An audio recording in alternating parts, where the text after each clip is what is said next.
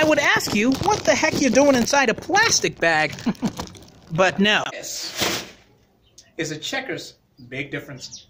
Synonymous with shopping at grocery stores, spaza shops, and informal traders, it's made its mark and is rich in history. You see, earliest evidence of these checkers can be found in prehistoric rock art in South Africa's Gauteng province.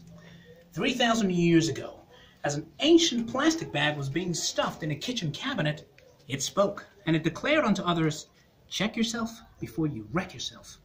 And thus the legacy was born.